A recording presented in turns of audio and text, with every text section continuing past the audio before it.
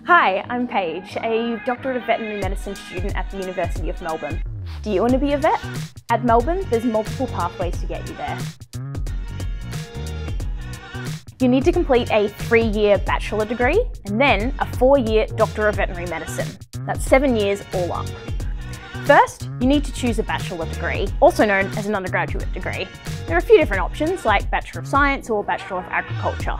There are even majors within science and agriculture that can give you a head start for that Doctor of Veterinary Medicine. This will cut down your graduate study by up to 1 year if you do the Veterinary Biosciences major in Bachelor of Science. That means 6 years of study all up instead of 7. Whichever you choose, you'll be guaranteed a degree tailored to your interest with the Melbourne curriculum and enjoy world-class teaching and student experiences. And then you'll enter the Doctor of Veterinary Medicine to qualify as a professionally accredited veterinarian. Here, you'll turn your classroom learning into hands-on practice with professional and clinical placements. Once you've completed this pathway, with your professional accreditation, you'll be able to work in Australia, New Zealand, the United States, Canada, Hong Kong and Singapore without any further qualifications.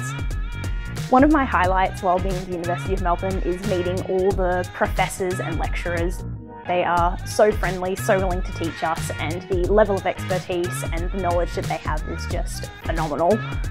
One of the great things about being a student in Doctor of Veterinary Medicine is you meet so many different people. I met my best friend and she is now my roommate. Let's go back to the start. How do you apply? First, you need to meet the entry requirements for your chosen undergraduate degree. There's more information on the website, so follow the link to find out more.